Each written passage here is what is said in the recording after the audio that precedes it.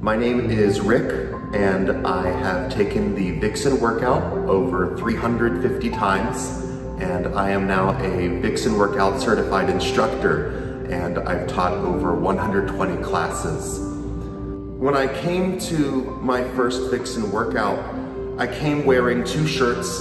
I had an undershirt tucked into my shorts so deeply so that heaven forbid if I raise my hands above my head, somebody be able to see my belly, so it was hidden. And I walked into my first Vixen Workout, and instead of asking me what my goals were, how much weight I wanted to lose, they had me stand in front of a mirror, and along with everybody else in the class, they had me say, yes, I'm sexy, yes, I'm fierce, yes, I've got this, yes.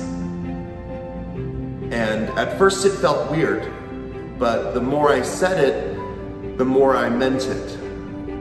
And the more I said it, and the more I took the Vixen Workout class, the more I learned to fall in love with the body that I saw in the mirror the way it was.